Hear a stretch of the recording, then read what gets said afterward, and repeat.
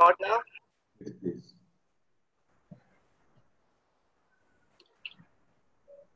أعوذ بالله من الشيطان الرجيم.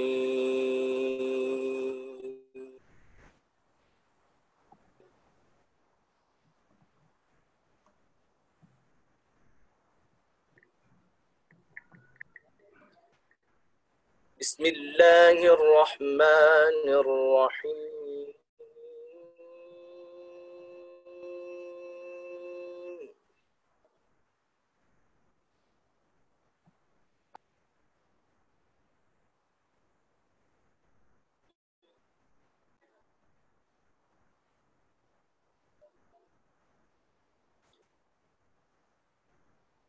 إذا جاء نصر الله والفتح ورأيت الناس يدخلون في دين الله أفواجا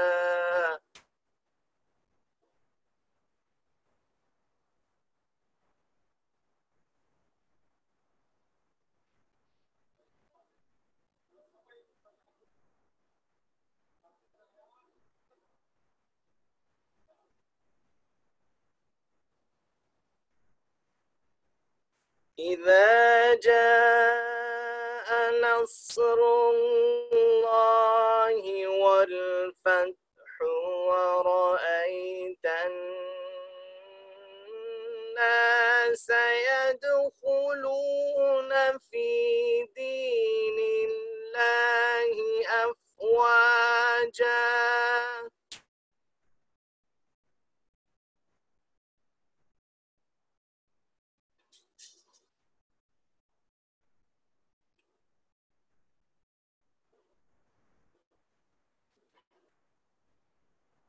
فسبح بحمد ربك واستغفره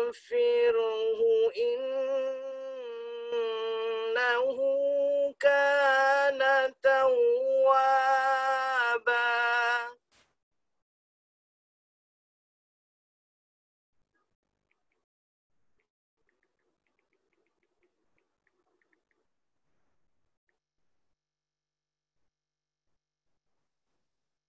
إذا جاء نصر الله والفتح ورأيت الناس يدخلون في دين الله أفواجا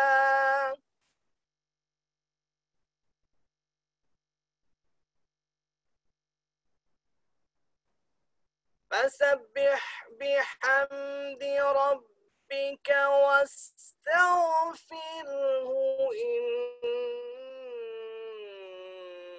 إنه كان توابا صدق الله العلي العظيم. الحبيب خدا ختم الانبیاء آواز بلندتر صلوات. اللهم صل على محمد وآل محمد وعجل فرجهم. Many thanks, Brother Mustahsin, for your beautiful recitation.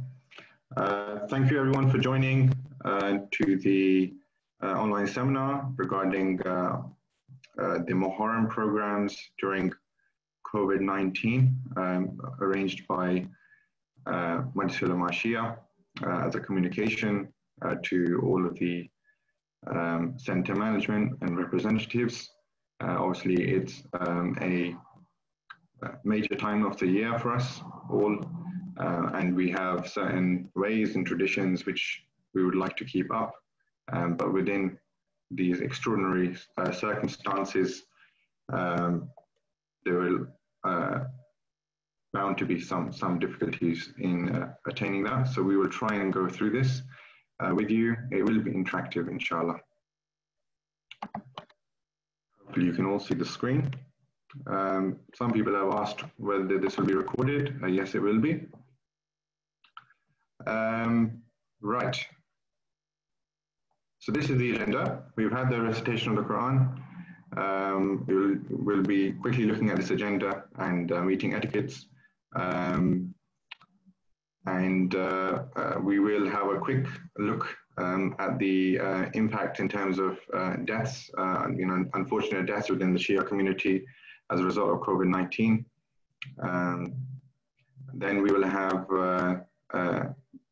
advice given by Maulana Ali Raza Rizvi, specifically around Muharram and what are the precautions and recommendations from Majlis Ulama Shia. We will do a recap on the reopening guidance.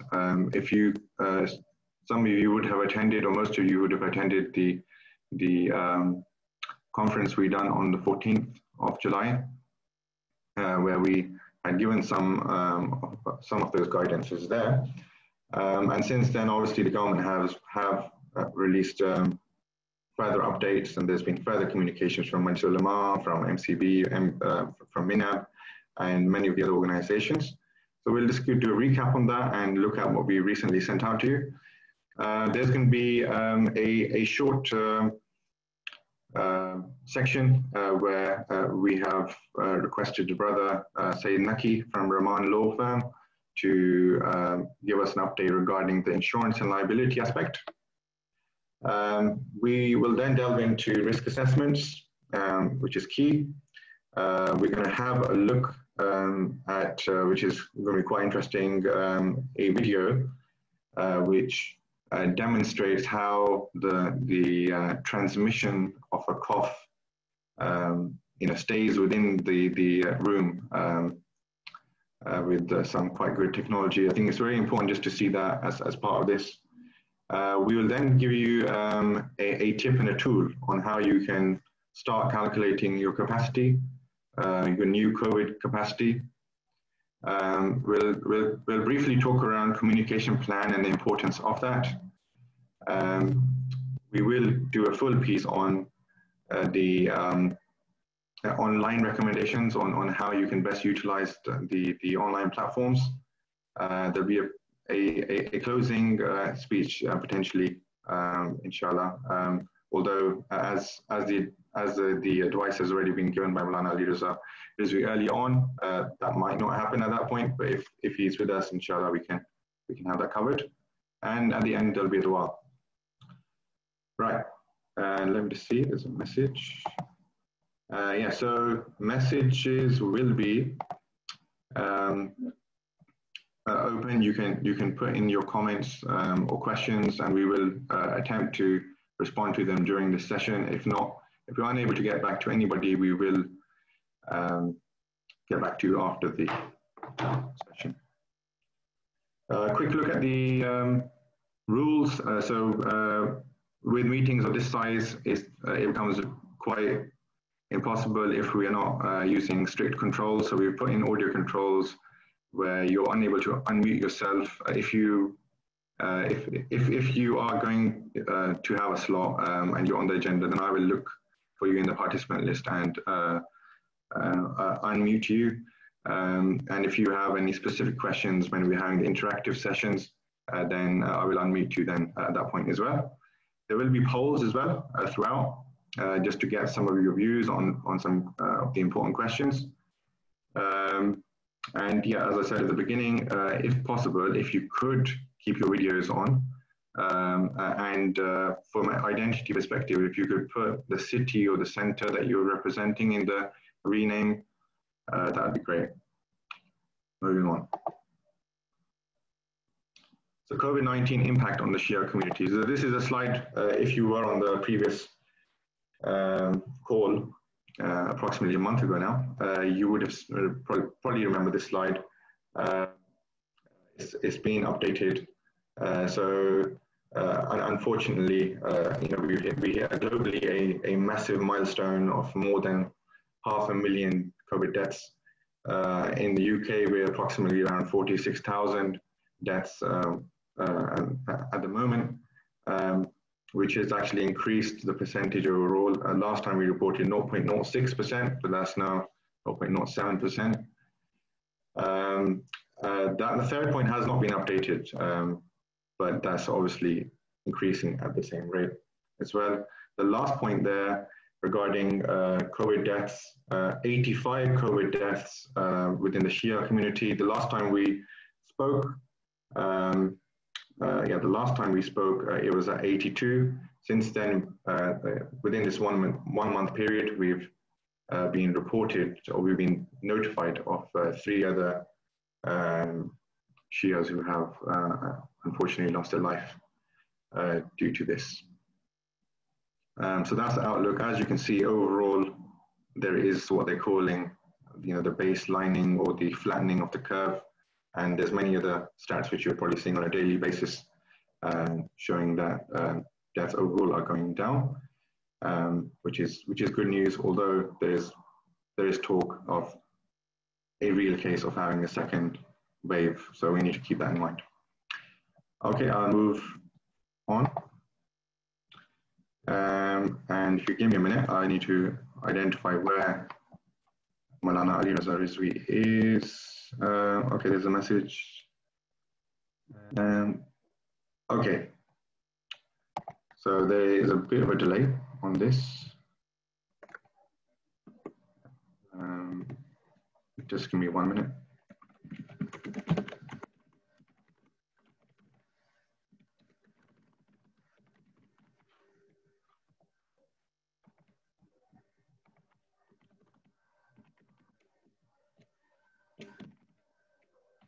Yeah, okay. I'm just going to unmute Dr. Abbas Naqvi, Maulana Dr. Abbas Naqvi. Can you hear us?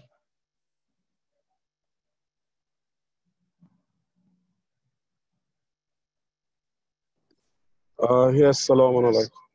Wa alaikum assalam. Yes, Maulana Sahab, as per the message, should we move this segment lower down on the agenda message, or are you ready now?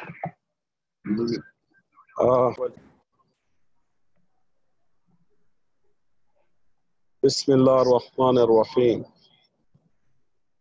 Assalamu alaikum wa rahmatullahi wa barakatuh. I would like to welcome all of participants, our sisters and brothers from different centers and organizations. May Allah subhanahu wa ta'ala give you tawfiq and protect from all calamities, especially the COVID-19. Right now we are driving, so inshallah after a few minutes, Maulana Ali Raza Rizvi will address you. But as you know, today's meeting, we will mainly focus on the advice of government, and Muharram is coming soon. What should be our next planning to open our centers, our Muharram programs? So all of us and our people, our community and their lives are important for us. At the same time, our centers, religious activities, educational activities, and Muharram commemoration, that is also important. So this meeting, we call all of you with collective wisdom, inshallah. We will try to have collective decisions, what to do and how to do. So the rest is the agenda for the Ahmed Saklan. So inshallah, he will follow the agenda, he will carry on the program, and we are with you and listening and watching to you. Thank you very much once again. And inshallah, by the end of the meeting, we will have best of the conclusion for each other. Thank you. Thank you. Okay, so as you heard from Dr. Abbas Naqvi, that we will revisit this agenda item shortly and take the advice from Maulana Ali Raza Rizvi. I'll move on.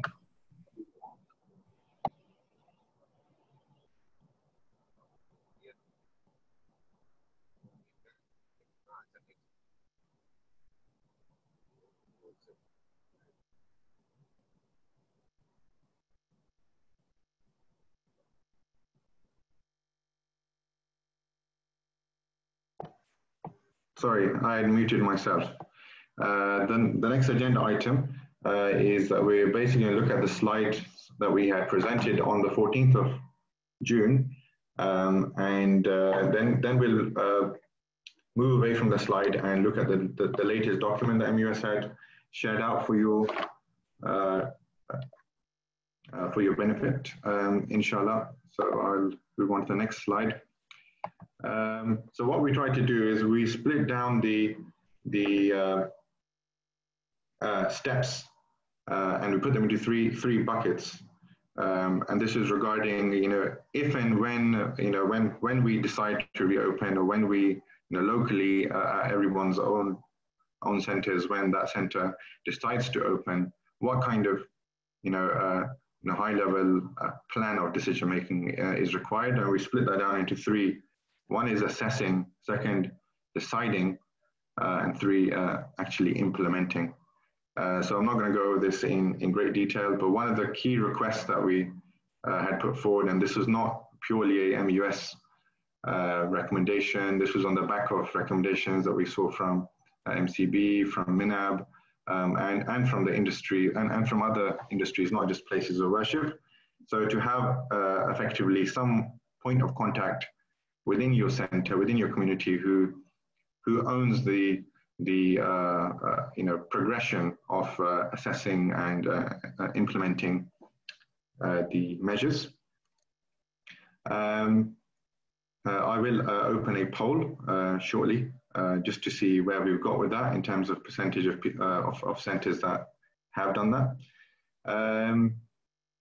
I'm moving swiftly on. In the decide side, you need a clear position, basically. So once you've got that team ready, you've studied the guidance and you commenced your risk assessment, you've completed your risk assessment, you now need to have a clear plan of what you're actually going to do and start communicating that. And like I said, there is a segment later on where we'll go into more detail. And the last, but definitely not the least, probably the most important, is that you implement what you have assessed. And there's clear guidance on the health and safety executive web pages, which essentially say that having a risk assessment is not enough, and you'll be liable if you have not implemented those reasonable measures. So without doubt, that would be required. I'm just going to open a poll. Hopefully it's going to work. Sometimes it doesn't. Let's see. Here we go. Hopefully it should be coming on your screen. If I can give you 30 seconds to respond to that. There's a timer up there. So the question is, for those on the phone, have you appointed a dedicated COVID-19 safety officer? Options are yes, not yet, or we are managing within the existing roles, which is obviously also an option. People are responding very quickly, so we can give them time. Half of the people have responded. And I'll give another 10 seconds.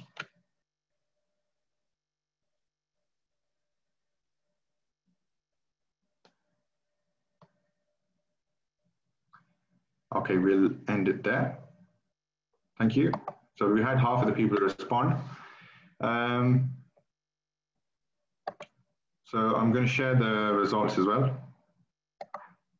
Don't worry, these are all anonymous, so nobody's going to see names. You can see on the screen, hopefully, that 11 of the 30-odd people who responded, so 35% said yes, they have appointed a dedicated safety officer, and half of them have said not yet, which is understandable as well, and 16% are managing that function within the existing roles. We are going to, just for your reference, what we do is we take the poll responses and we build a report at the end of it, which is usually shared as one of the outputs of the conference. Thank you for taking part. Looking at the time, I need to see if we have Brother Naki online.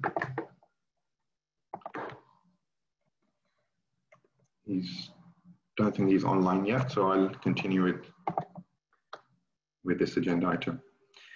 Okay, moving on. So again, related to the safety officer, I'm not going to go through this all over again as we did previously.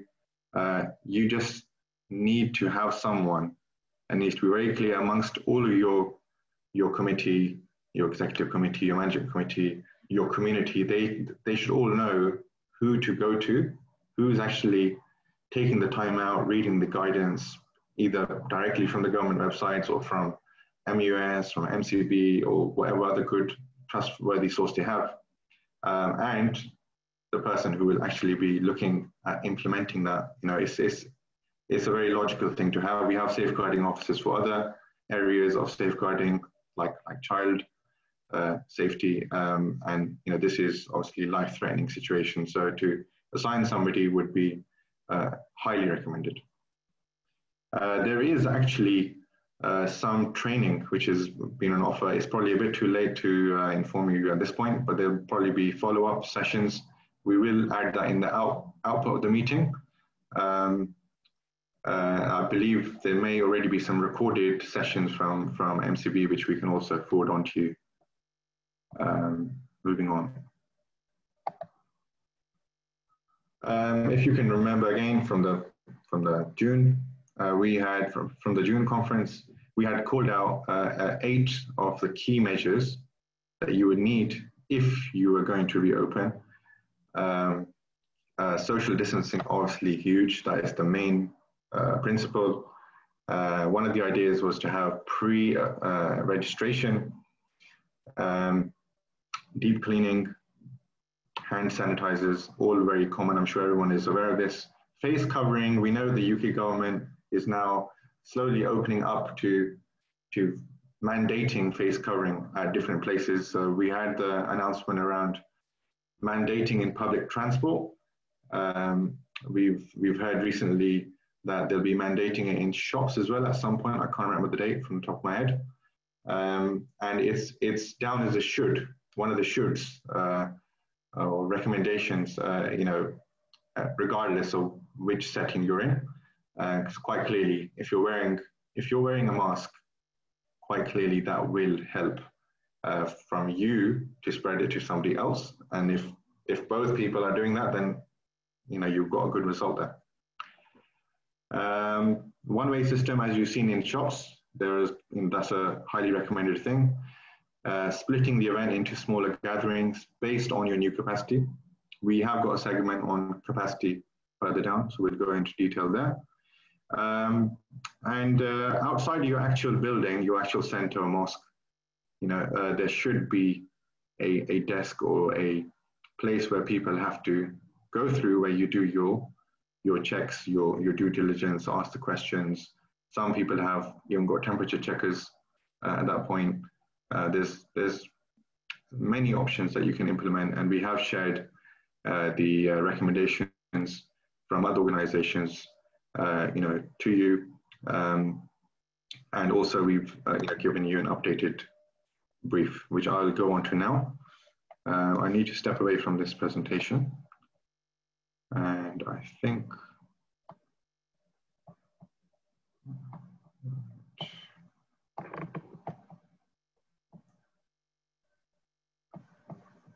just need to stop sharing for 1 minute.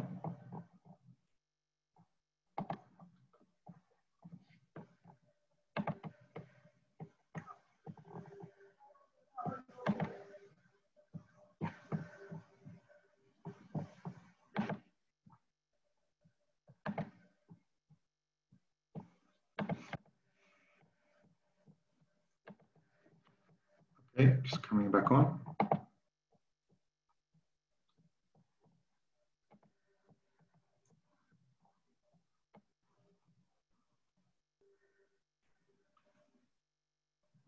Yeah, okay. And I've seen some questions in there which we will come to shortly.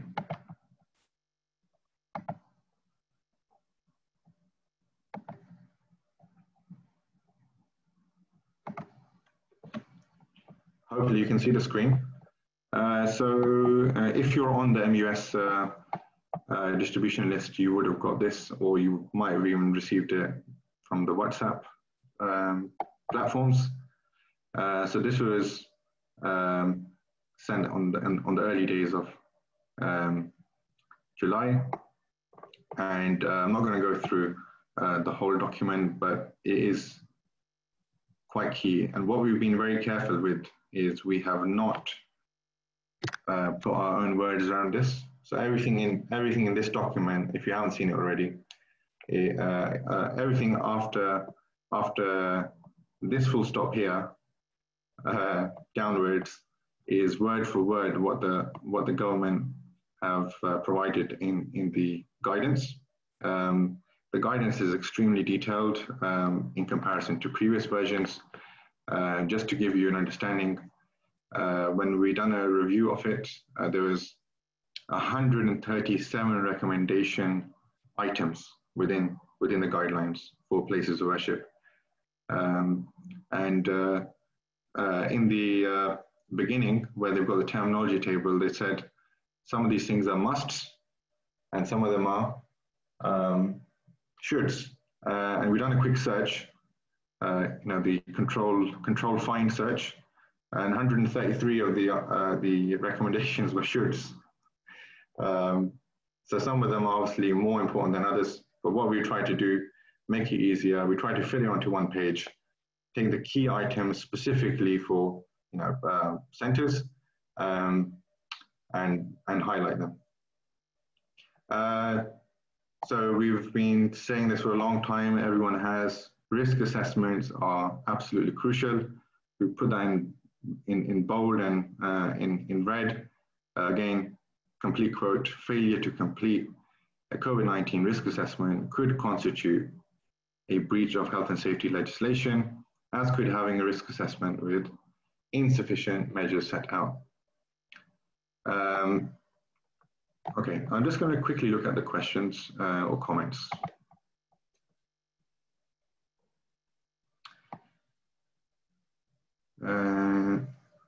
Right.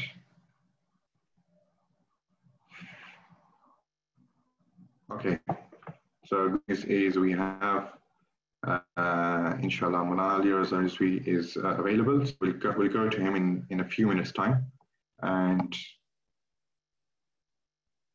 there's a question here regarding opportunities for safeguarding officer training. Yes, we will share those with you, and the previous recorded sessions from the other organizations, and also we will also look to see if we can assist in having more of those set up. One question here regarding the new government guideline regarding 1 meter distance. Can this be discussed? We will discuss it in the risk assessment section. Okay, quickly going to go through this. Capacity is the key thing, a key outcome from social distancing.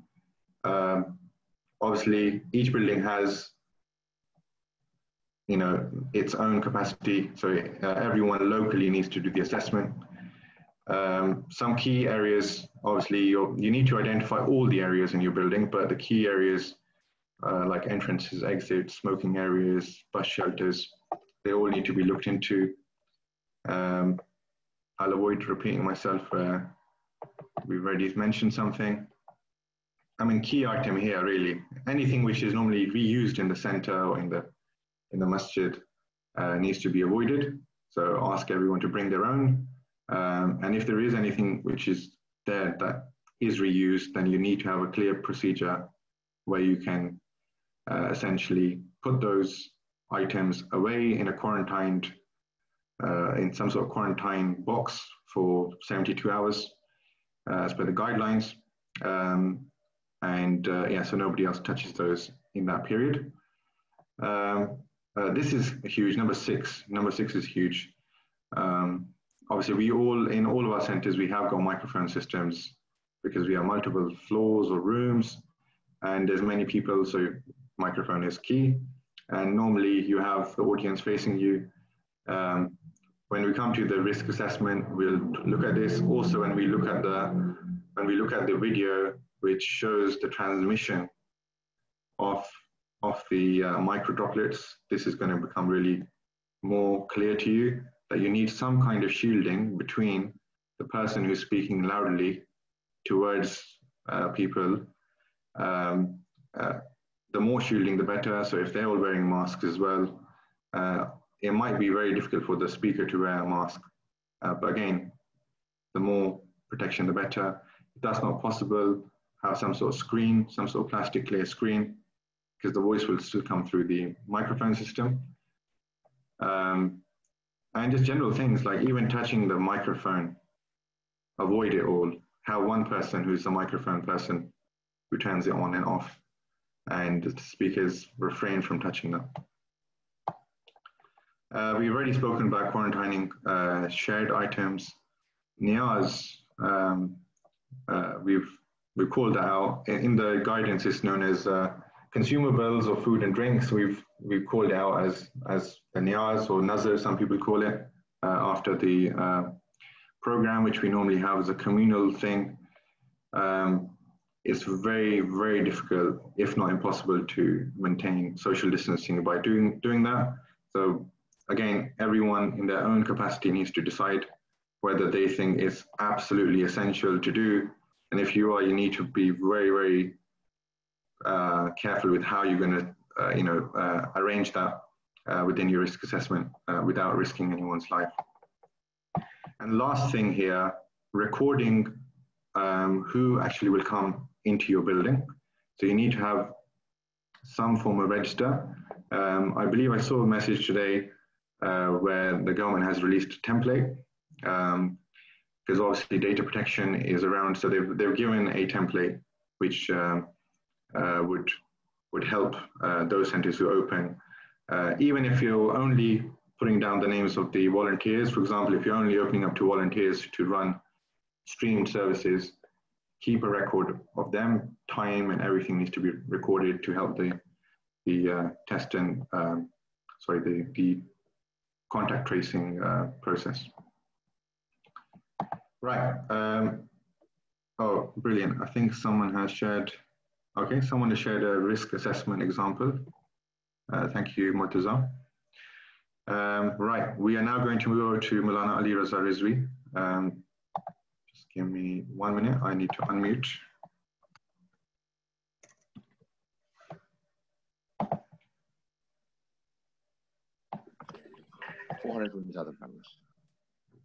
Yeah.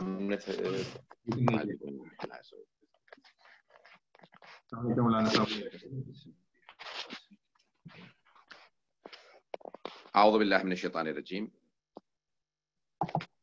بسم الله الرحمن الرحيم. السلام عليكم جميعا ورحمة الله. First of all, I'd like to welcome all my brothers and sisters from different organizations and Imam Bargas across UK to be participating in this Imami Council's special meeting concerning our government guidelines for Britain, especially for England, concerning religious centers and the upcoming Muharram 2020. I'll be switching between English and Urdu, as there are many other organizations now, which are non-Pakistani organizations that are already attending and they do not understand Urdu. So I may have to keep everything in English, but I will switch between English and Urdu. I'll try and keep it as brief as possible so you can all get updated information. As Brother Amir Saklan was explaining, the government has given a very detailed outline on religious organizations. As far as our Imam Bargas are concerned, the Hussainiyas and religious centers, one of the main outlines on the government guideline is that anything that we touch or can be used again, like praying mats, tasbih, sajdaga, then you have to bring those from home, or if you're going to be using them again, then they have to be sanitized or disinfected on daily basis, and there must be a COVID-19 safety officer appointed who will be responsible, and there could be heavy fines if you do not comply with the conditions that the government has legislated. These conditions may be revised on the 23rd of July. We have a meeting on the 14th of July, which we have asked for, which is the day after tomorrow, with the government health department.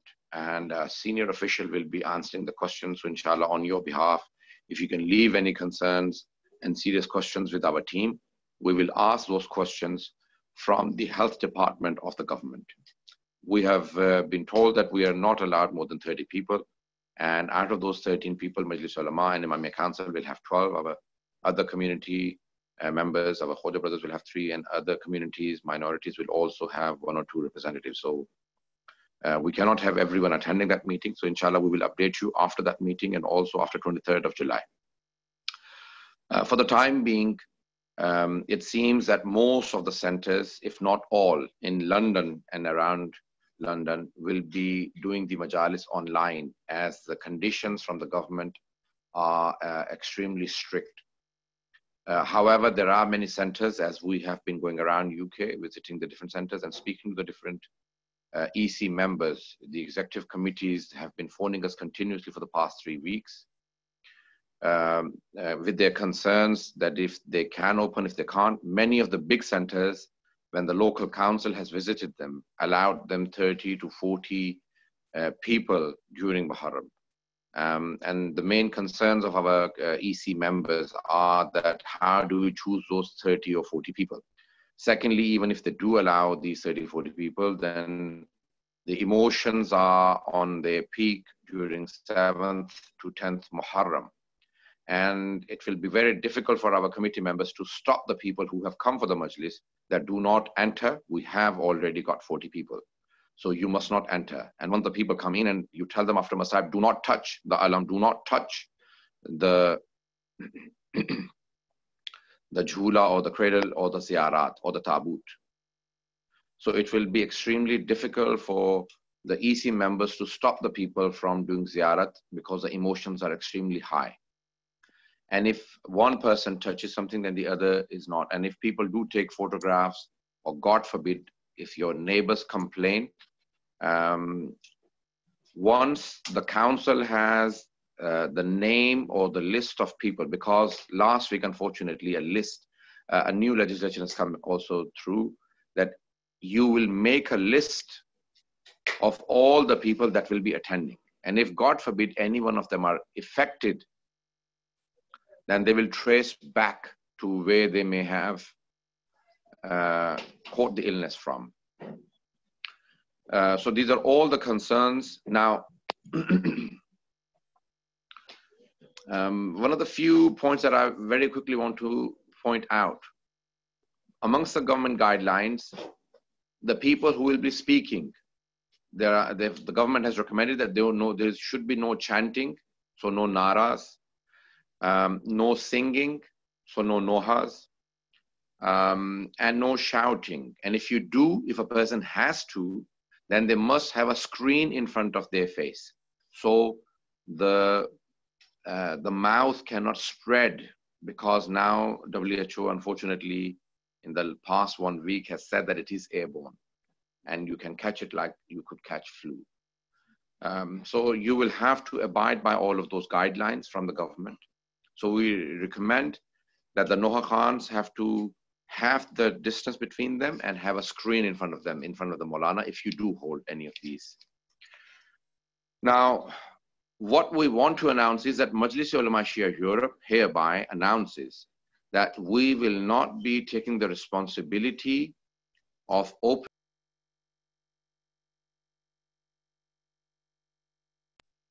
The decision lies with the trustees, as the government has announced that all religious places, their trustees will be responsible for the opening of the centers. And whatever decision you make, you will be liable for opening or for not opening. Now, if you do allow the people to enter your premises, then you are responsible. Now, originally the government had said, and I had announced, unfortunately, wrongly, that 60 plus people will not be allowed. But now the government has revised on the 29th of June and said under 70 can attend, but over 70 are not allowed. But people who are vulnerable, heart patients or people diabetic and people who are chain smokers, you know, like people who smoke, people who are aged, people with other illnesses, there's a whole list of vulnerable people,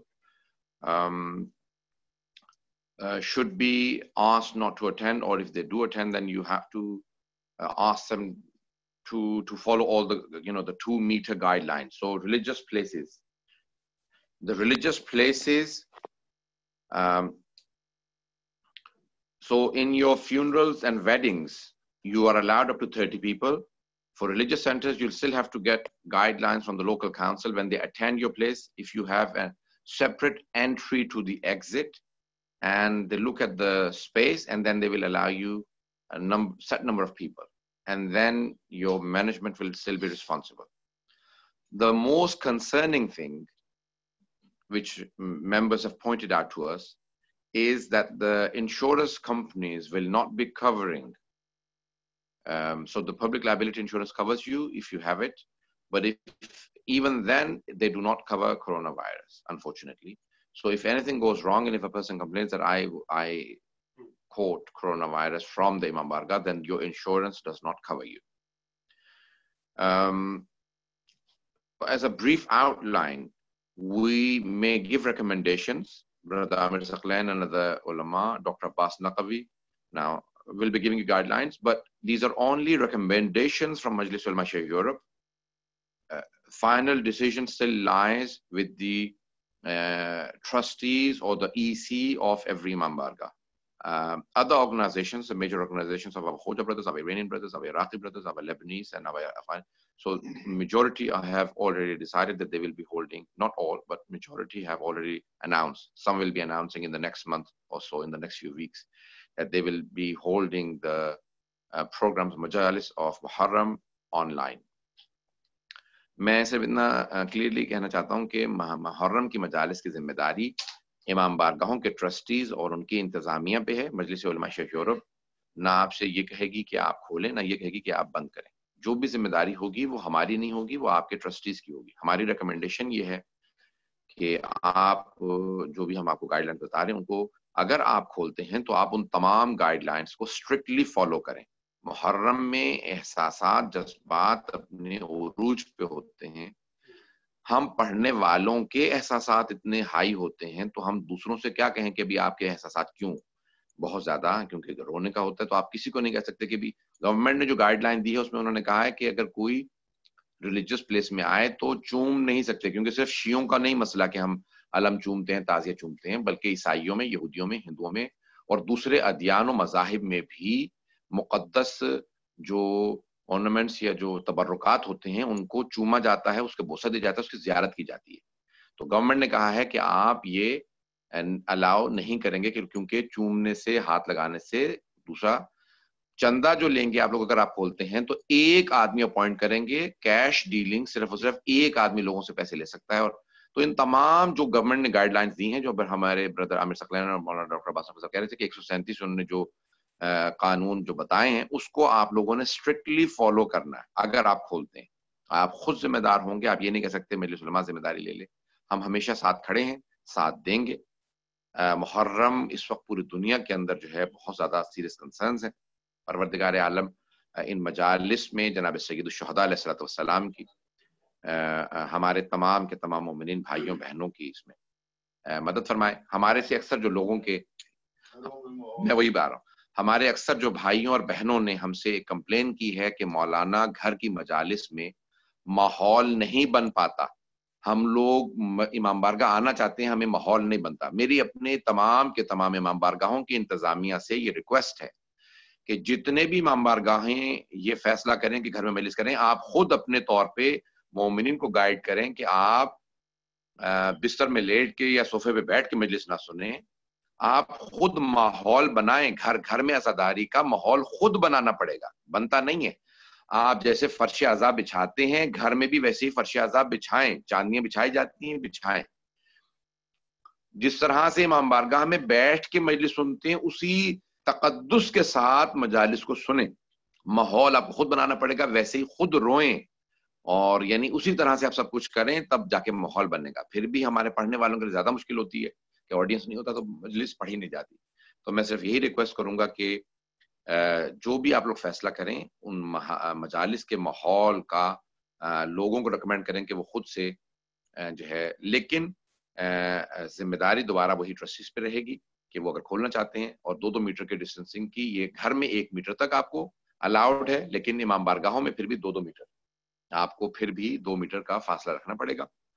घर में 1-1 metre तक government ने allow कर दिया। तो ये इंशाअल्लाह ताला आप लोग बाकी बरादरान इसको गाइड करेंगे। आप लोग अपने सवालात चाहें तो हमारी टीम को दे सकते हैं। हमारी गवर्नमेंट के हेल्थ डिपार्टमेंट के साथ 14 जुलाई यानी परसों, कल के बाद परसों हमारी मीटिंग है। आपके अगर कोई मजीद सवालात हुए तो हम उनसे पूछने के बाद आप लोगों को जवाब पेश कर देंगे। मेरे ख्याल में भी और कोई मजीद उसमें सवाल नहीं होगा। आखिर में आप पेश कर सकते हैं। हम दुआ करते हैं खुदावंद मुताल बेहक़ जनाब खातून जन्नत हमें जनाब सय्यदुश्शहदा की मजालिस बर्पा करने की तौफीक इनायत फरमाए, और हमारी इन मजालिस की परवरदिगार हिफाजत फरमाए, और पूरी दुनिया में जहां जहां मजालिस बर्पा हों, मजालिस में हिस्सा लेने वालों की परवरदिगार तौफीकात में इजाफा फरमाए।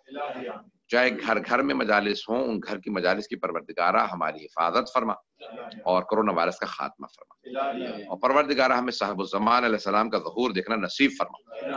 परवरदिगारा दुश्मनाने अहले बैत को नीस्त व नाबूद फरमा, दाइश और तालिबान को आले सऊद को गारत फरमा, और परवरदिगार हमारे आशूरे के मुहर्रम की, करबला की, नजफ की ज़ियारात जो अभी ऐलान हुआ कि यानी वीज़े आशूरे वगैरह पे नहीं होंगे इस साल, 40 का उन्होंने ऐलान नहीं किया। परवरदिगारा ईरान, इराक में इस वक्त हालात काफ़ी ख़राब हैं। हमारे मुक़द्दस मकामात पे ज़ियारात वगैरह, बहुत से, करबला में कर्फ्यू था, ज़ियारात नहीं हुई। परवरदिगारा तुझे वास्ता अपने हबीब का, तुझे वास्ता खून हुसैन का, इन ज़ियारात को दोबारा हमारे लिए रास्ते खोल दे। रब्बना तक़ब्बल मिन्ना इन्नका अंतस समीउल अलीम बिहक़्क़ि मुहम्मद व आलिहि तय्यबीन ताहिरीन अल-मासूमीन। सलावत।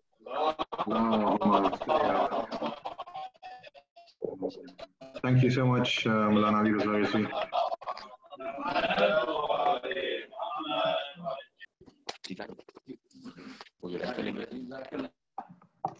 Thank you. We will quickly move over to Brother Saeed Naki from Rahman Laws. He will just echo the legal and liability side of things. Thank you, brother. Assalamu alaikum, brother.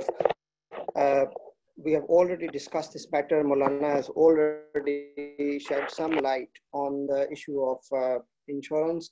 Apart from whatever he has said, I'm not going to repeat it, but our experience as we are a center from Imamia Mission East London, UK, and at the same time, from the legal perspective, we are not making a formal advice to you guys, but what we wanted to show you, or what we wanted you to understand.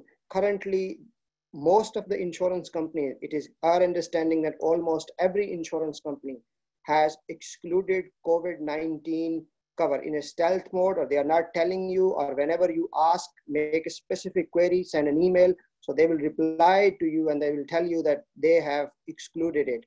We have raised this matter with the British Insurance Bureau. We have also written to Member of Parliament to raise this issue in the Parliament. Maybe in the next few days they will be raising this issue. We have received a response from the insurance industry as well. Currently, no one is covering COVID-19. Now, there are two types of insurances. One type of insurance for any center is that is a building insurance. That is nothing to do with rest of the thing. This is achievable. Building insurance has no problem at all. But with regards to public liability insurance, which is the main element, they are excluding COVID-19. So COVID-19 is not covered. In some of the insurance companies, they are saying that whenever you have a claim, then you can bring the claim. That they are not giving you a straight answer straight away, first of all. But when you are asking in writing, when you are telling them to respond by email or by letter, they clearly say that COVID-19 is excluded. So under the circumstances, it is the legal responsibility of a trustee of an organization. If someone makes a claim against an Imam Bargah, most of the Imam Bargah, they are the freehold properties, and the properties is vested in the name of the charity, which means the Imam Bargah. So if someone, God forbid, dies or goes into serious complication, there may be a potential claim against the charity. So whoever is opening the charity, subject to current guidelines, they need to very seriously consider their liability, also the organizational liability. If a director or a trustee is making a decision which is in their notice, for example, in this case, there is an insurance company which is refusing you to cover, and then you are still opening it, so there may be some potential personal liability because you are making a negligent decision. Okay, and then apart from this, there is another issue with regards to procession, which is potentially the 10th Muharram in particular. We have tried to speak with the insurance in terms of our idara, because we usually have a quite historic julus in East London, and they have refused to cover, let alone is 30 people. So we are not covered outdoors, we are not covered indoors. It is our understanding, like I am a member of New Mosque Forum, there are more than 65 mosques in that forum, and we are on the advisory board, and then we have this exactly same experiences there. So it is extremely important for every trustee to make a written query from their insurance provider. If the insurance is not covered, then potentially you need to be extremely careful before you can open. A second question that has been raised in the New Mosque Forum and then from the other brothers as well, they said that we will have a disclaimer, and then we will ask our members and people to make a disclaimer. Brothers, our organizations are very loosely bound. We don't know, we don't have the exact record, although this is the requirement of a government at present time. Anyone is coming for the prayers, anyone is coming for the potential azadari, then you need to maintain a register. Who is coming at what time and what time they're leaving. And then you need to keep that record for over a period of time. I think for a few weeks you have to keep it. And then if something goes wrong, so they can trace back to the person, it is extremely onerous and almost impractical. Now, how would you make a disclaimer? Let's say we have 200 members. We get 200, first it's extremely difficult to get 200 disclaimers. And then even if we can't stop who is coming in, we don't have an ID system, we don't have an RFID system, we don't have any other system. So that's important for you to understand. Second thing is, from the legal perspective, even if a person is giving you a disclaimer, in our understanding, court can throw that disclaimer out because the person may have not made an informed decision, because you didn't inform, they didn't have the proper guidance, so the liability is there.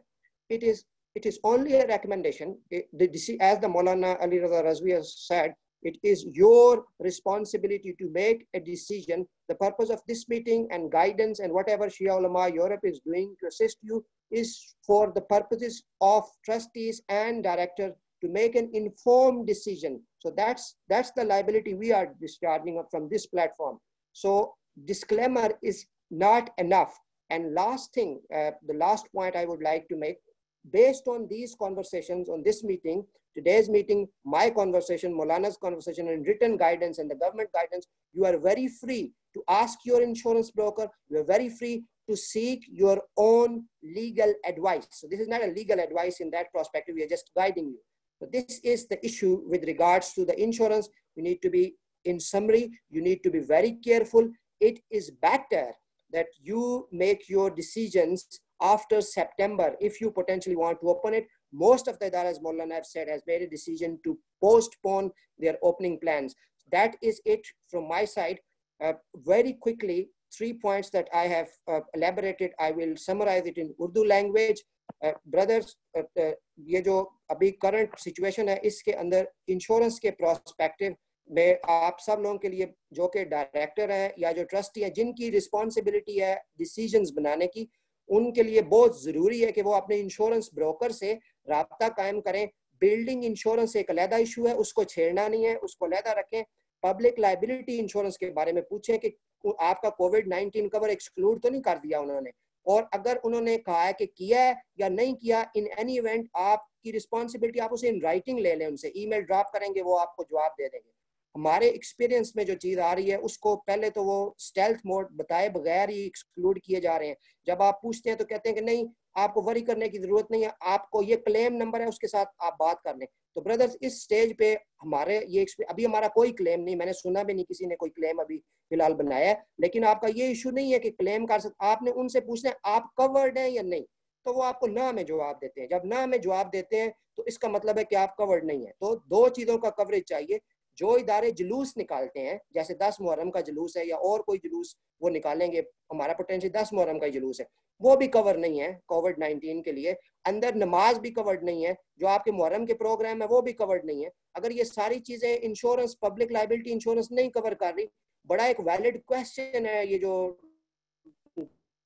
Directors होंगे और trustee, अगर आप इसके अलावा फिर भी खोलते हैं तो ना सिर्फ वो तो इंश्योरेंस का क्लेम तो एक आता ही है, बल्कि ये नेग्लिजेंस के जुमरे में भी पोटेंशियली आ सकता है। तो इसका ध्यान रखें।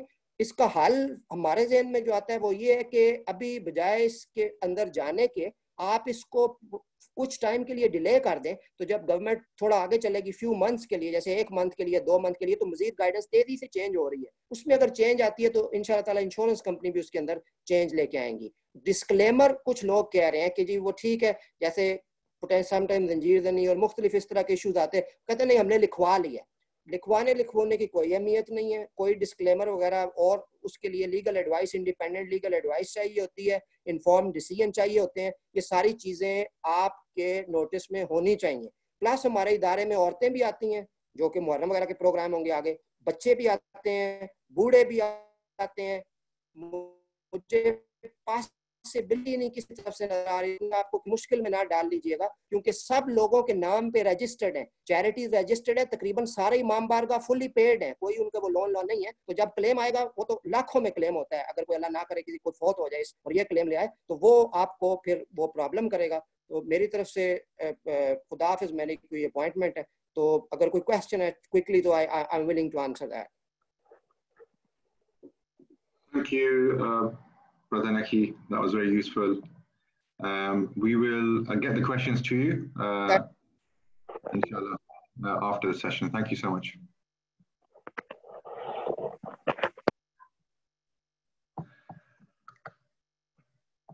Okay, I'm just going to, actually what we'll do now is I'll open up another poll question. So we've what we've covered so far gives you the overall stance, the stance of being very precautious and to take your time in reopening, especially for something as well attended as Muharram, as you know. So let's see what the feeling is now in the audience. I'm launching a poll. So the question should be on your screen. How confident are you that you will be able to safely hold your Muharram Majalis in your center? A, highly confident, B, confident, and C, not confident at all. I'll give you another 20 seconds, inshallah. And then we'll share the results.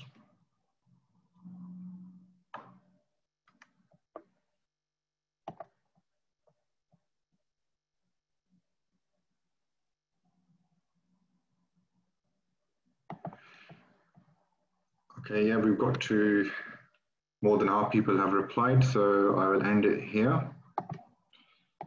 Hopefully you can see this on your screen now. Not surprisingly, overwhelming response is not confident at all, just under 80%, with one person who has responded as highly confident, and 6 people had responded as confident. Okay, we move on. The people who have not responded so far, please do respond. It's important for us to get a good picture of what you're thinking, so that we can give the appropriate guidance or training that might be needed. So far, only half the people are responding. So on the next poll, I'm hoping we can get a higher percentage of response. Right. Just going to share my screen again.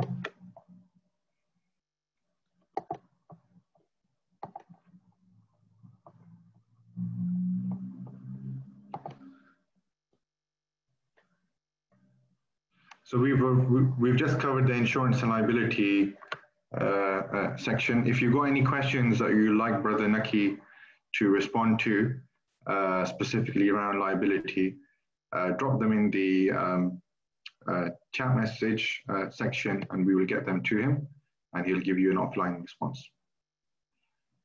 Right. Okay.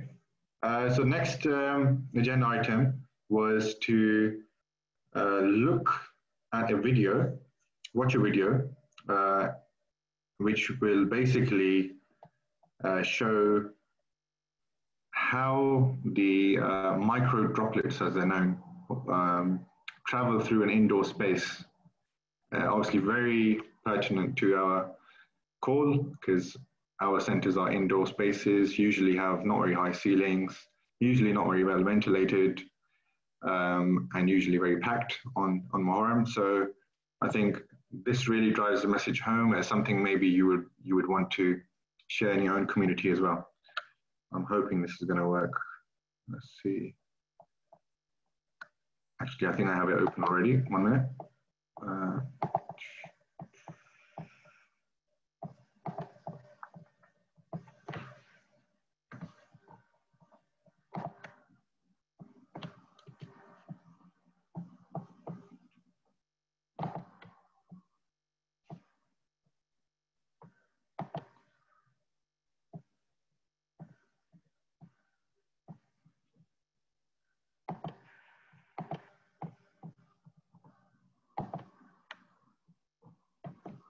Just bear with me for 10 seconds.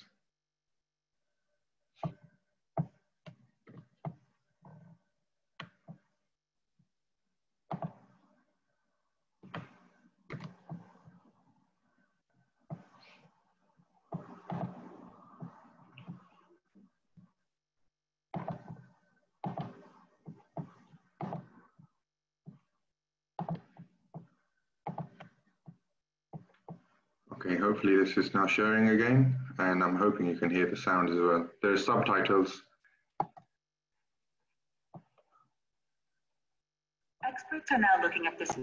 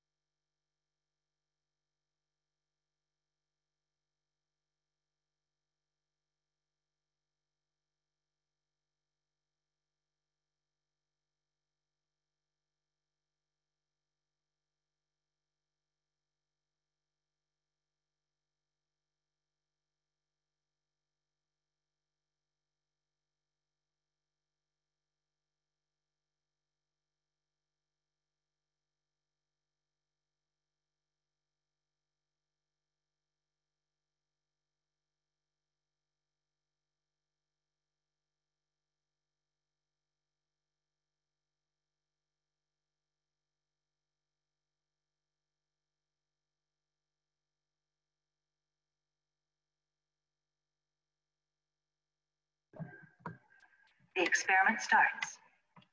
First, sneezing.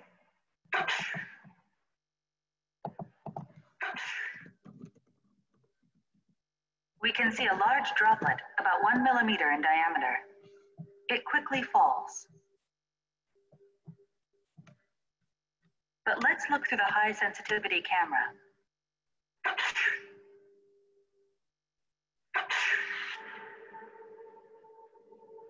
We can see small particles that seem to glitter floating through the air. These particles are all smaller than 10 micrometers, or 1/100th of a millimeter in diameter. Let's take a look from a different angle. They're small and light. You can see them drifting through the air. These are microdroplets.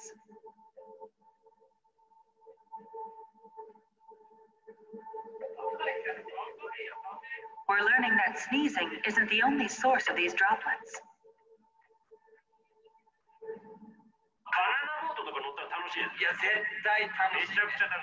We ran the same experiment on a close-range conversation. People generate a lot of microdroplets when they talk loudly.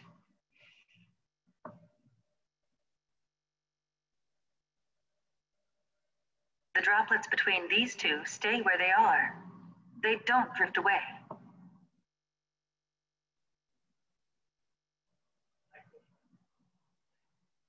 It's not yet known what volume of microdroplets leads to infection. But Tateda says we can't rule out the possibility that microdroplets have spread the virus to some extent.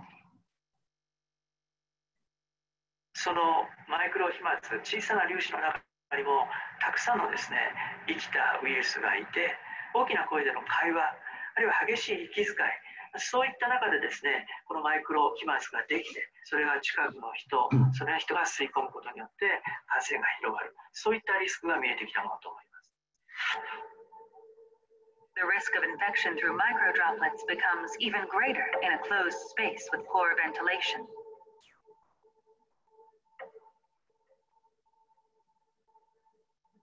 This lab is simulating the movement of microdroplets in an airtight room.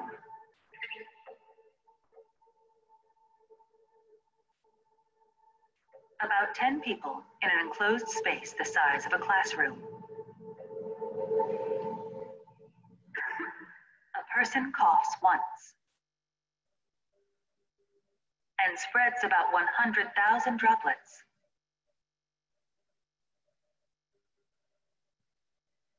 Large droplets are shown in blue and green. Most of these fall to the ground within 1 minute. But the microdroplets shown in red continue to drift.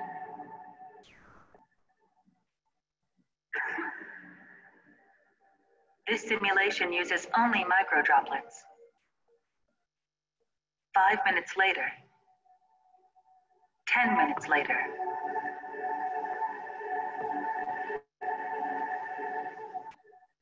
20 minutes later, the microdroplets are still floating in place. 空気がよどんでいると、つまり空気の流れがないということで、マイクロ飛沫そのものは、落ちたり、違う場所に動くことができませんので、長時間その場所にとどまるっていうことになります。But there is a way to prevent this stagnation of microdroplets. Opening windows and increasing air circulation is believed to be effective.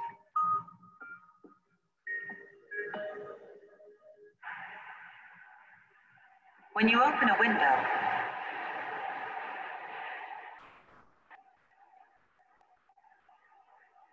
microdroplets are quickly swept away.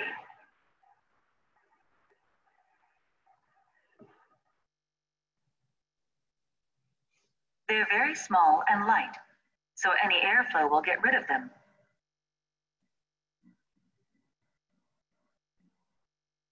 できればですね、2箇所開けて風の流れを作ってあげるということが大事。それが1時間に1回でもいいから、そういうようなことをやることによって感染のリスクっていうのはかなり下げることができるようになるんじゃないかなというふうに思います。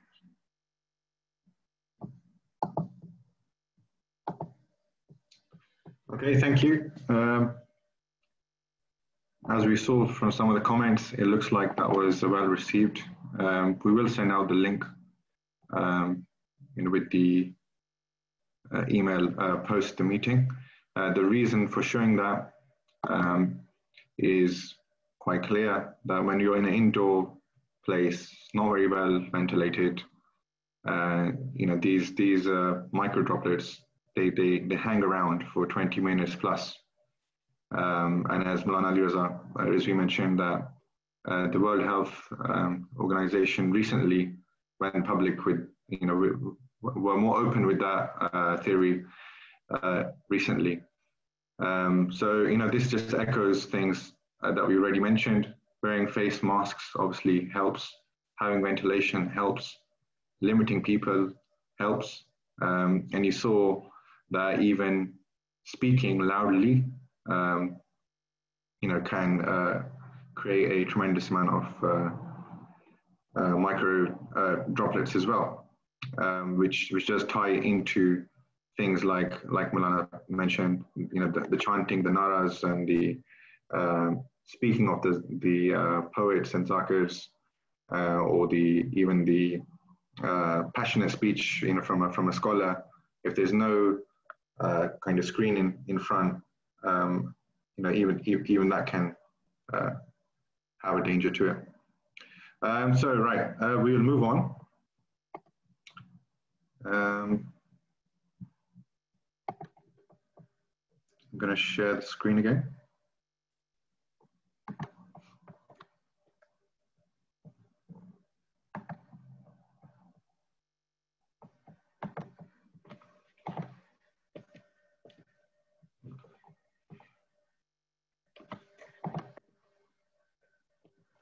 Okay, we are going to start the session around the risk assessment now.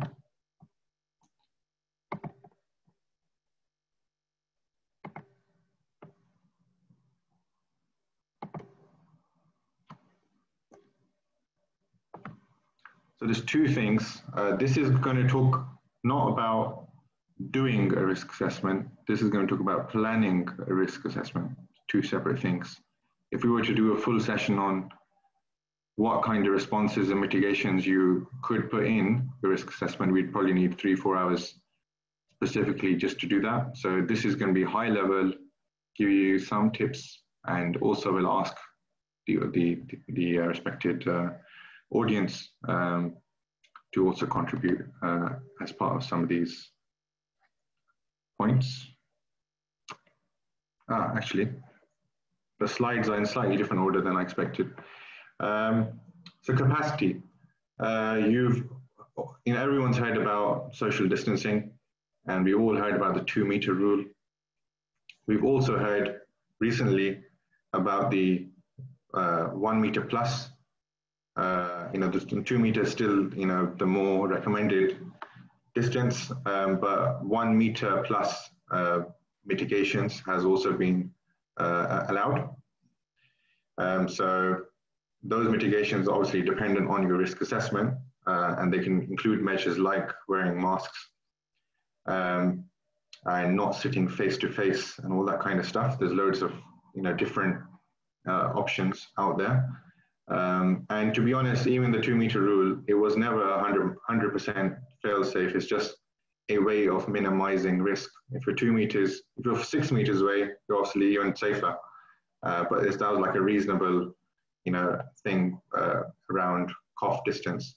But that's been shown as well that it can vary hugely.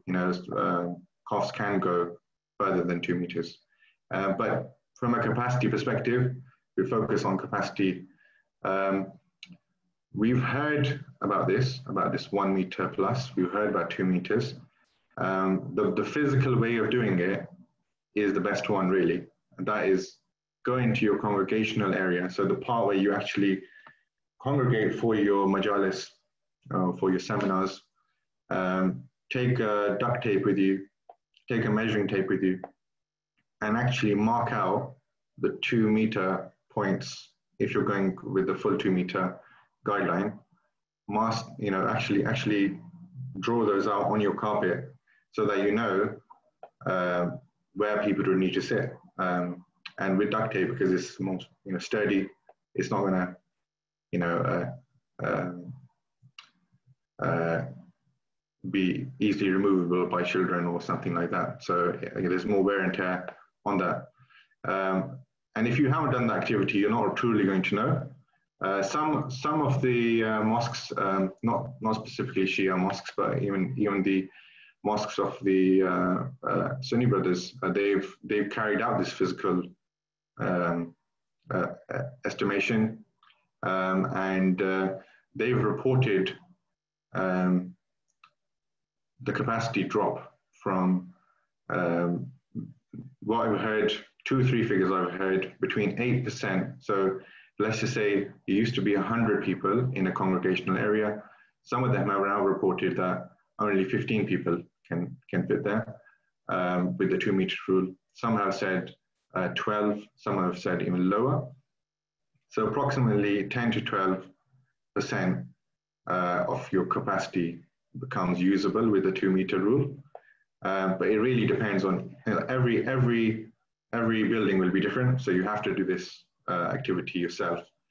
But what we have done, it was one of the activities, one of the ideas that came up in our brainstorming when we first were looking into this, was to have some kind of easy calculator which you can go on, put in your usual expected attendee numbers, and put in a few other factors in there, formula in the background, and it comes out with your new capacity. So it's not fully ready yet. It's only just being developed by one of our affiliate organizations, and we will be releasing it more widely. It is online, but it's not fully complete, but I'll just show you what it does briefly. It's already open on my browser. And I would say it's a good tool just to get the conversation starting. So when you're having your risk assessment discussions and you're looking at your new capacity, and you're, you know, before you actually go and buy duct tape and actually go and do the activity, you could benefit from using this tool. And if it comes back with a very low figure anyway, you might decide to postpone your reopening plans because, you know, the new capacity is too low. So most people here would be seeing this for the first time because it's not, as I said, it's not fully approved yet. It hasn't gone through the approval process even from MUS perspective, or we haven't been able to have that checked by Public Health England. But as Maulana Ali Raza Rizvi mentioned, there's a meeting with them, so we will raise this idea with them as well. But just for your benefit on the call, very simple. I'm just going to run through one. So there are 3 options that have been built in here. This first one is basically the 2-meter rule, 360 degrees. So all around you, you need to have 2-meter distance. So let's say we use that model, and yes, we've done a risk assessment, and yes, we've implemented the solutions and mitigations that we've written down on the risk assessment. Now it asks you whether your building is well ventilated. Apologies for the spelling mistake there, or typo by the developer. But basically, if your building is not well ventilated, that increases the risk, so you lower your percentage or you lower your attendance level. So let's just say, yes, it is well ventilated for this example. If you only got, say, 1 entrance, which is highly unlikely, but the more entrances and exits you have available for more people, you can then build that one-way system.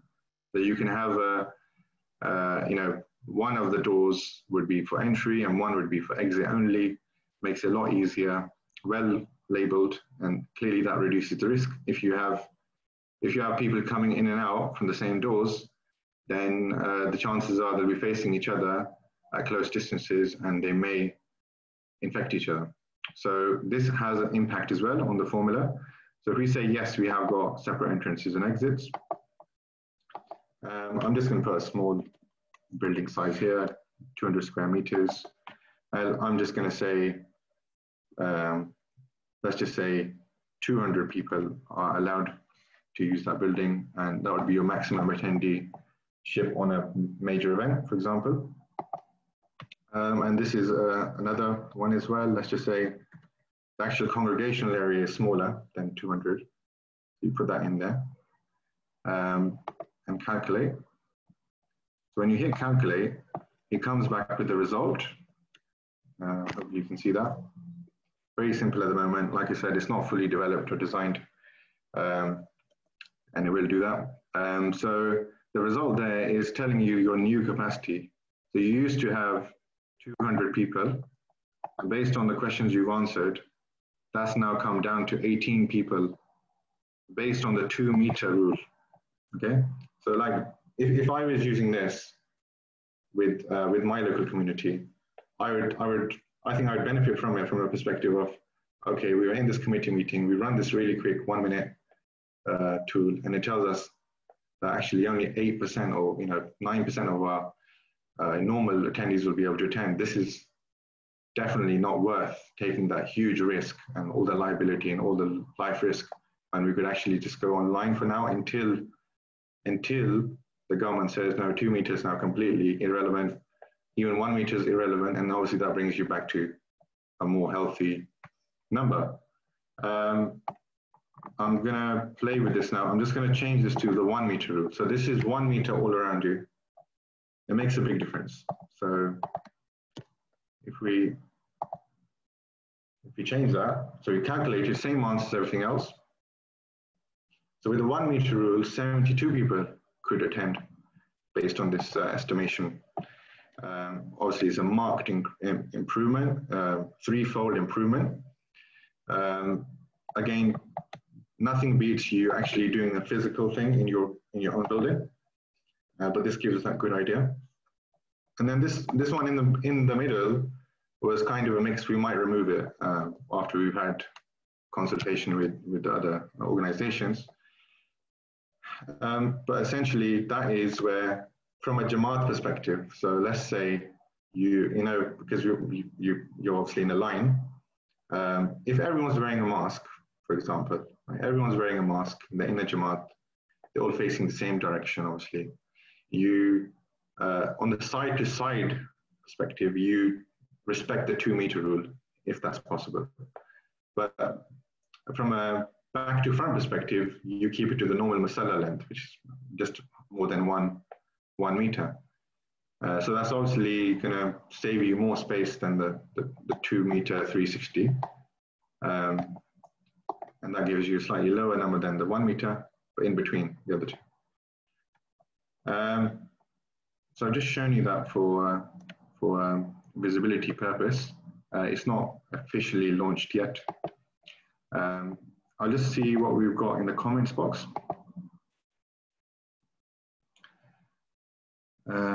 See. Yeah, okay, so there's a couple of questions there. Okay, we can respond to those.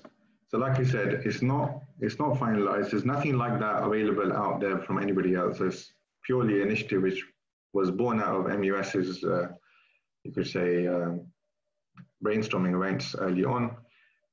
It was provided to a provider called Kazmi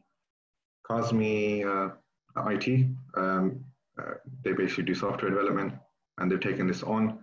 It's very early days, but hopefully this will go through an approval with PHE as well, and we will make some amendments to that, and it will help. So that was good to share with you. We'll move on to the next part of the risk assessment discussion.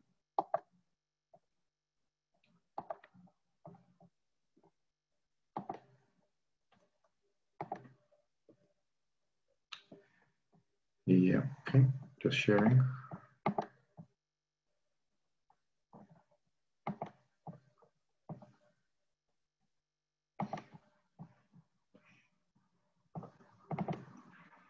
Okay, risk assessment, like we said, we're not doing a risk assessment, but we're talking about planning to do it, what you need to have in the initial discussion when you've got your trustees, you've got your management committee there.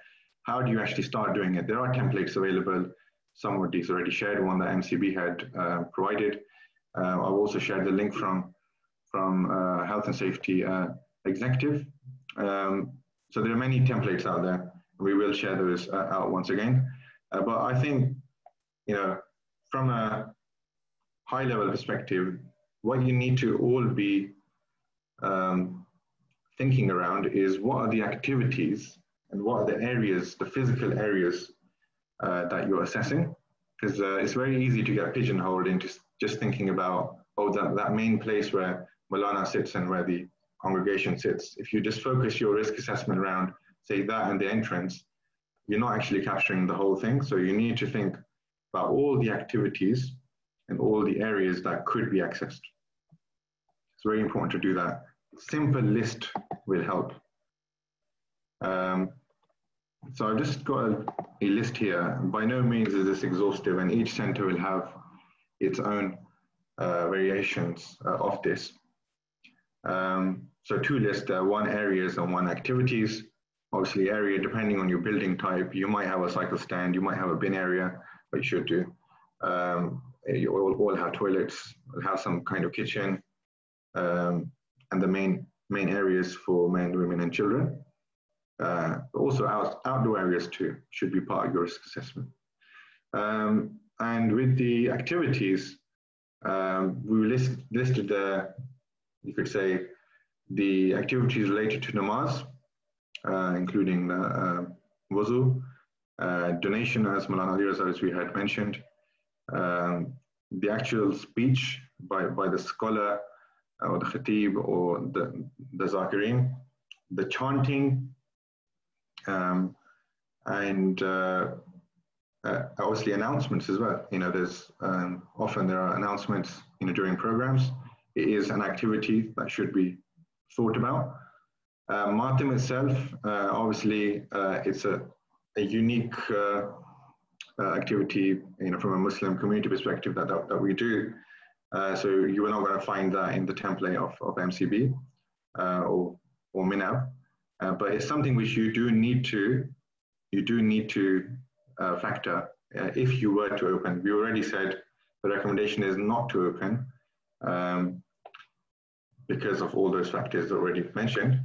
But if you were looking at Matam, for example, right, in your activity, in your risk assessment, you need to think, you know, what kind of distance you'd keep according to the guidelines, being very safe, 2 meters, or if everyone was wearing masks and your building was well ventilated and you had all the other mitigations in place, then maybe you could go to 1 meter.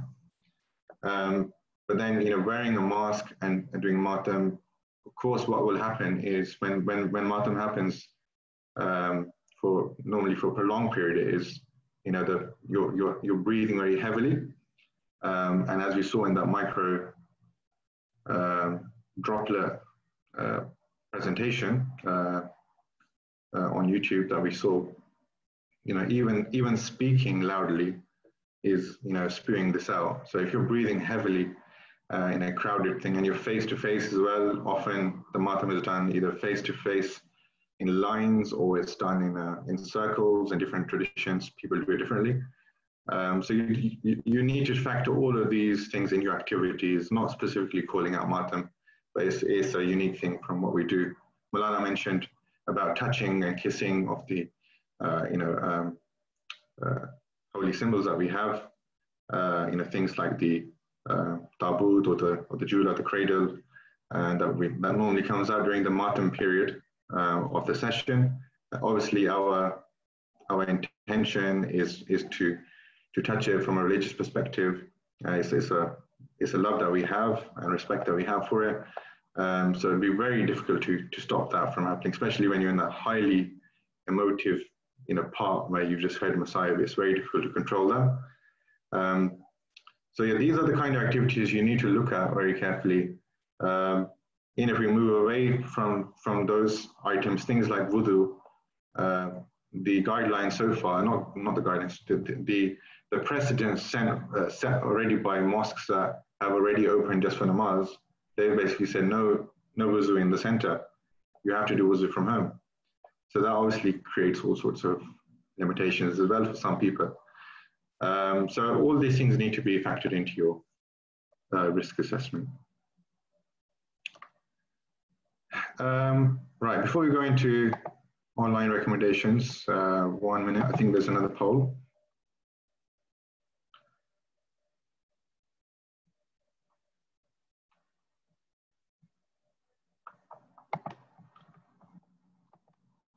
See if I can launch this. Okay, the next poll is regarding online, so we'll do that at the end of this session.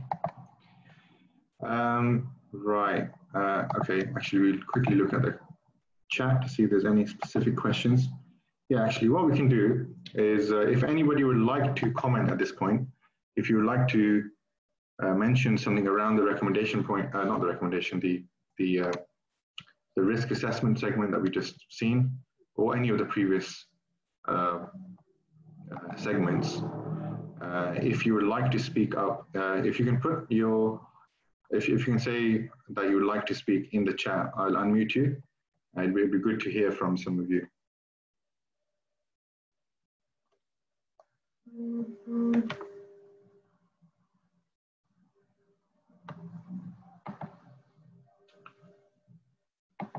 No one? Anybody wants to say anything before we move on to the next and the last segment? That's fine. Okay. One thing, whilst I share the screen, one thing that, just to echo what Maulana Ali Raza Rizvi mentioned about the whole contact tracing process, which is up and running and is going to pick up speed, and will also go down the app usage as well, which will make the tracing even easier for them. We heard, I think, only maybe 4 days ago, 5 days ago, when the government announced that, you know, pubs can reopen. Pretty much, I think on the weekend, 3 of the pubs were closed, and that was due to the contact tracing. They were able to, you know, using the records that were available, limited records, they were able to identify that actually it was contracted from that place. So this is only going to mature. They'll be better at doing that. So it's something to be aware of. That it wouldn't be something that they are, you know, we shouldn't ever think that they are trying to, you know, focus in on places of worship specifically. They're closing pubs down as well, right? So we need to be very careful that, you know, the reason they're doing that is to keep people safe. That's the main thing. I'm just sharing the slide, so if you can see it now. Oops, it's gone again. Yep, it's back. So as you've heard, the recommendation is to have the program online for Muharram, and not just Muharram, any of the major events that are coming in before. I believe Ghadir comes before Muharram as well. Right, so let's look at this from a different angle. So now we're talking about online. Yeah, so normally what we expect and what we love actually is we all go to the centers, and we go to normally our cultural center that speaks our language, and we will attend that, and it will be delivered in kind of like a serial way. You know, you might have like an English section, and then the English section finishes, and then you have your Arabic section, and then you have your Urdu or your Farsi, or whatever other language you have. And there might be a small speech done by someone just for kids. And the women usually end up looking at the screen anyway, you know, in our cultures. But there's a unique opportunity here. You could see it from this angle, that using the technology within the one or even, you know, 2 time periods, you could have simultaneously, you can run one session for children dedicated to keeping them engaged, and you know, something targeted specifically for children, not just for 5 minutes, 10 minutes. You could do a whole 1 hour session with them. You could do a session specifically for sisters, or potentially, you know, the committee might decide that actually it's better for the adults to have one and the children to have a separate one. It's completely up to you. But these are just some ideas. See it as an opportunity that when you're doing this online anyway, instead of having 1 account, have 2 accounts on Zoom, or as many as you need, and you can, you know, set up your sessions to target those. From an MUS perspective, there is a plan to have a dedicated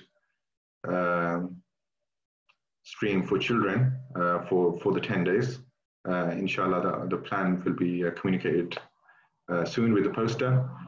So we'll have a specifically chosen reciter to cover that content for the children. If you are unable to manage that within your own centers, you're obviously more than welcome to use that, inshallah. Just having a quick look at the messages. Okay. Yeah, so I think there's a question. Will MUS support organizations in this unique opportunity, inshallah? Yes, we will. So we've already, at the beginning of the COVID-19 period, we realized that, you know, digital is our friend, that we have to upskill our community. So we've done training sessions up front for the madrasas as well, and for, you know, for scholars, so that they know how to use the technology. We are more than happy to do another round of that to wider audience, and also if you need help with identifying specific speakers or scholars for those online sessions, then MUS will be able to assist with that as well, inshallah. Yeah, one comment there, you don't have to use Zoom, you can use WebEx, or you can use other tools too. So that's one session, one slide. This has already been spoken about by Maulana Ali Raza Rizvi. You know, one of the main things when you're going to a Majlis Azhar is the environment. When you have the people around you who obviously have the same love and relationship with the Imam Islam, and when we hear about the grief, the collective grief there creates an environment which is lacking at home. So what you could do to your congregations is you can to your members is give them some tips on how they can turn their home into that environment. So if they generally wear black clothing, they can do that at home. They can sit as a family. They can maybe dedicate a part of their room, with that setup, and try and make that environment come alive in your own home as much as you can. And the same advice is for the speakers to, if you are speaking from home as a scholar or as a poet, for example, then make sure your background and everything is helping that environment. We will send out a poster with some of those tips as well, inshallah.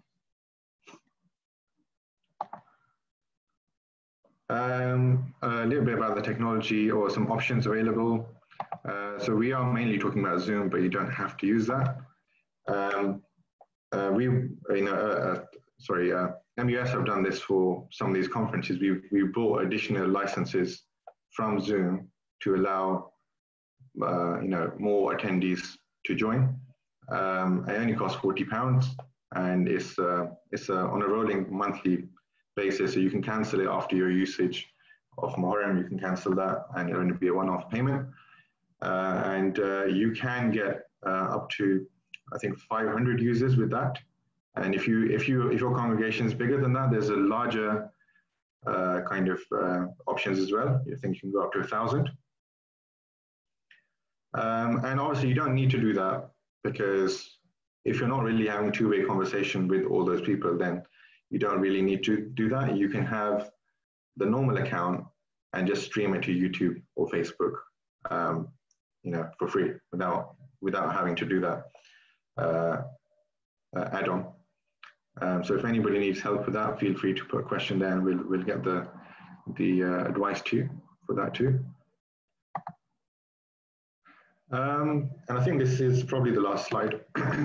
So obviously, if you're when we talk about the mahol, the environment, what would be good for the community is if you're holding the event from your center. So you're still using the minbar, you're still, using the pulpit, and that will definitely help create that environment. Obviously, you'll need to really limit the people you attend. Probably best to keep it just to the volunteer teams or the management team who normally look after the mic and the stage and everything. If you do decide to, using the social distancing rules and your new capacity, say instead of 100, it's now 10. If you do decide to use that 10 people for attendance, offering spaces to people in your community, then please go down some sort of pre-event registration tool. You can use things like Facebook. You can create your own one on Google. We can give you tips on how to do that, or even give you a template. There's other applications out there like Eventbrite. You might already have something built onto your website, which allows people to basically say that they want to attend this. It's not a confirmation to them. You will confirm back to them saying that there is no space, or you can put a limit on the number of people who can apply online. But be careful with that, because you wouldn't want the same people having this opportunity all the way through. The best way, cleanest way, is only let those people who are going to be speaking to attend, and the people who open and close the doors and all that kind of thing. Limit it completely down. I think that is the last online recommendation. Next steps. So this is purely from an MUS perspective. And kind of this, what you're looking at here is a high-level communication plan, right? What we want to do in terms of communicating with you further. We already had this session, like we said, right at the beginning, when we were recommending to close. We've had sessions since then on training people. We've had online sessions for madrasas, etc., etc. We've had a briefing in June. We've had this seminar now. Maulana had mentioned that there is a private briefing for the Shia scholars on, I think he said 14th, but I thought it was 15th. But either way. So Public Health England will be briefing Shia scholars on our request to actually give specific guidelines for the Shia practices, so that we're safe. That's on the 15th. Then we're expecting another updated guideline from the government on the 23rd of July. After that, we are planning to hold another seminar, depending on how much information we gain from those. We may have another session. And then before Muharram again, we may have another seminar just before to get another temperature check from everyone, make sure everybody's up to date. Things are changing on a daily basis.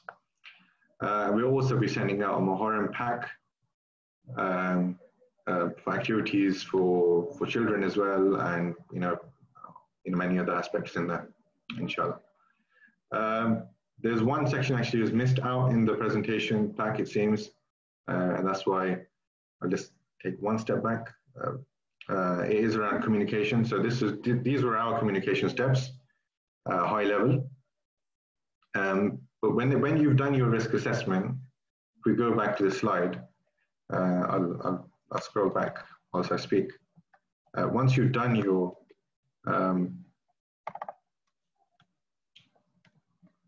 risk assessment itself, then you do need to communicate that in a very effective way. Just sending out the risk assessment detailed form isn't really going to help. That's not good enough communication. You need to create specific documentation, for that. If you can just give me 1 minute.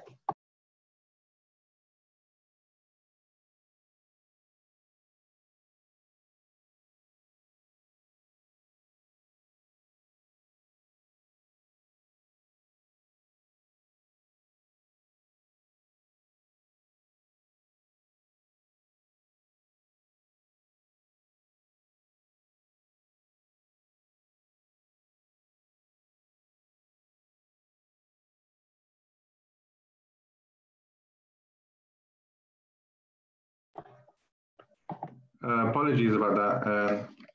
Had a disturbance at home. Yes, so it was just reiterating communications should include, and we can probably share some examples now before we close, of other mosques. At very least, you should have a poster when you do go into the reopening phase of when the people attend, what they should expect, what will be the protocols in place, what behavior you're expecting from them. Try and think of the different type of people in your community. So break your communication down some people can only understand English, some people can only understand Urdu or Punjabi. So you need to make sure that you're covering all bases. Think specifically about the elderly and the people who have underlying conditions, what you should be saying to them, how you should approach them. People that you know who are in those categories, it's probably better to give a personal touch. So somebody in your committee, contact them on a one-to-one basis and let them know, because not everyone, takes that information in the same way if you just send them a letter or something. So do make a plan. If you've got any questions around that, again, we are starting to build a pack for communication. So we could give you templates in the next week or two. Once those are available, we will send them. But yeah, communication is key, because all your hard work could go to vain if the people who you're serving in your community are unaware of what's in place.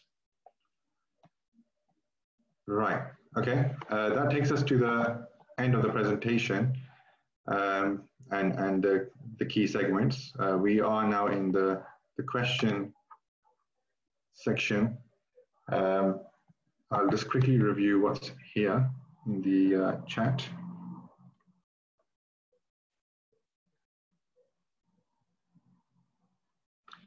Okay, there's a question here from Sayyid Asad from Nuneaton about giving a guide on what would be essentially the ideal or in a typical hadiyah that could be given to scholars or to reciters.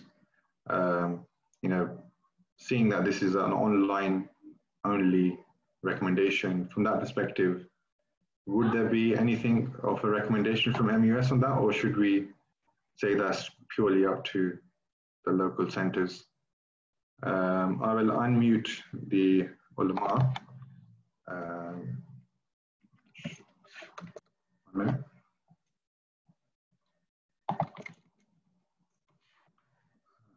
Unmuting Dr. Abbas Naqvi.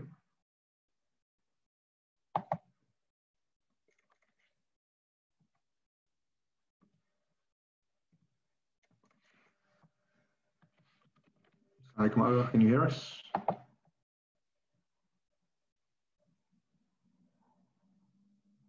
Okay. So what we'll do, if we can't get a response on the call, we will, like I said, we will respond to all the questions offline as well by email. And we'll have a log of all these questions, and we'll make sure each and every one of them has been answered. There is one poll before we ask Fidal Bukhari to end on the dua. There's one other poll that needs to be done just to get your understanding and your feeling around online Muharram. Hopefully you can see that on your screen. First question there is, would you like a training session on how to best utilize Zoom features for your Muharram program? Question 2 was, what is the limit of users on basic paid Zoom account? We know the answer to that. That was to see if you were paying attention, really. And the third one is, do you know how to live stream to YouTube or Facebook? Because that's going to be a key thing. As you can see, we're just trying to gauge the technology understanding so that we can develop our training session appropriately. I'll give you another 15-20 seconds.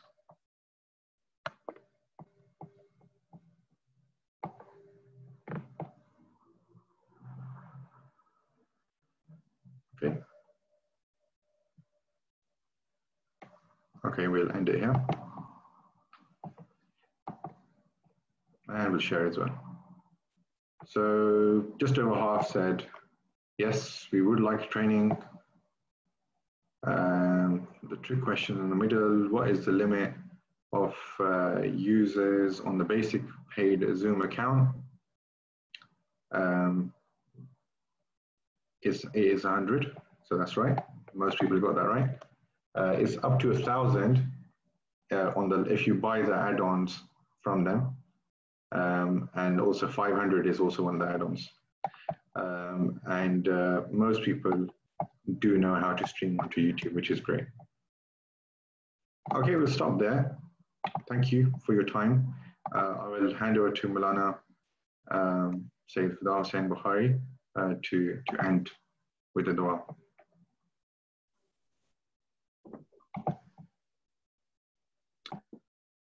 Bismillahirrahmanirrahim. حضرت امام حسین علیہ السلام کی دعائے عرفہ میں سے چند جملے پڑھتے ہیں. الحمدللہ الذی لیس لقضائہ دافع ولا لعطائہ مانع ولا كصنعه صنع صانع وهو الجواد الواسع. حمد ہے اس اللہ کے لیے جس کے فیصلے کو کوئی دفع کرنے والا نہیں ہے اور جس کی عطا کا کوئی روکنے والا نہیں ہے اور کسی صانع کی صنعت اس کی صنعت کی طرح نہیں ہے. وہ سخی ہے، وسعت دینے والا ہے، وسعت کرنے والا ہے. ان لو حاولت واجتهدت مدى الآثار والاحقاب لو امرتها ان اؤدي شكر واحدة من انعمك ما استطعت ذلك إلا بمنك الموجب علي به شکرک ابدا جدیدا. اے پروردگار، اگر میں فکر کروں اور کوشش کروں زمانوں اور صدیوں کے طول کے برابر، اگر میں زندہ رہوں کہ تیری ایک نعمت کا شکر ادا کر سکوں تو میرے لیے ممکن نہیں ہو سکتا مگر تیرے احسان کے ذریعہ جس پر شکر جدید لازم ہو جائے گا اور تازہ تعریف واجب ہو جائے گی. ماذا وجد من فقد وما الذی فقد من وجد لقد خاب من رضی دونک بدلا وَلَقَدْ خَسِرَ مَنْ بَغَى عَنْكَ مُتَحَوِّلًا كَيْفَ يُرْجَى سِوَاكَ وَأَنْتَ مَعَكَ تَحْتَ الْإِحْسَانِ. اے پروردگار، ماذا وجد من فقد، اس نے کیا پایا جس نے تجھ کو کھو دیا، اور اس نے کیا کھویا جس نے تجھ کو پا لیا. وہ مایوس ہوا جو تیرے علاوہ بدل پر راضی ہوا، اور وہ گھاٹے میں رہا جس نے تجھ سے اعراض کیا. کیسے تیرے علاوہ کسی سے امید کی جا سکتی ہے جبکہ تو نے احسان کو ختم نہیں کیا، اور کیسے تیرے علاوہ کسی سے طلب کیا جا سکتا ہے جبکہ تو نے احسان کی عادت کو نہیں بدلا. اے وہ ذات جس نے اپنے دوستوں کو اپنی صحبت کا مزہ چکھا دیا، وہ اس کے سامنے خوشامد کے ساتھ کھڑے ہوئے. اور اے وہ ذات جس نے اپنے دوستوں کو اپنی ہیبت کا لباس پہنا دیا، وہ اس کے سامنے کھڑے ہو گئے. انت الذاکر قبل الذاکرین. اے پروردگار، قبل اس کے کہ تیرے بندے تجھے تیرا ذکر کریں، تیرا ذکر کرنے والوں سے پہلے تو ان کا ذکر کرتا ہے. بسمک العظیم العظم العظم جل الاکرام. یا اللہ یا اللہ یا اللہ یا رحمان یا رحمان یا رحمان या रहीमो या रहीमो या रहीम। परवरदिगार तुझे वास्ता मोहम्मद वाले मोहम्मद का हम सब पर नजर करम फरमा। परवरदिगार मुहर्रमुल हराम के सिलसिले में ये नशिस्ती परवरदिगार हम सबको सही माना में आज़ादार सैयद शुहदा में शामिल फरमा। परवरदिगार मुहर्रम की आमद है, हम सबको मुहर्रमुल हराम में आज़ादारी करने की तौफीक इनायत फरमा। उलमाए कराम मराजे अज़ाम रहबर मुअज़्ज़म का साया हमारे सरों पर मुस्तदाम फरमा। मजलिस उलमा शिया यूरोप को मज़ीद तरक्की इनायत फरमा। और जितने भी हमारे मसऊलीन हैं और ट्रस्टी हैं और अदादार हैं और जो हमारे साथ जितने भी बरादरान ऐसी मीटिंगें ऑर्गेनाइज कर रहे हैं कौम को अवेयर करने के लिए और तावनु अलल बिर्र व तक़वा की बुनियाद पर, परवरदिगार इन सबको अजर अज़ीम अता फरमा। हमारे आका मौला इमाम ज़माना के ज़हूर में ताजीज़ फरमा। अल्लाहुम्मा सल्लि अला मुहम्मद व आले मुहम्मद व अज्जिल फरजहुम।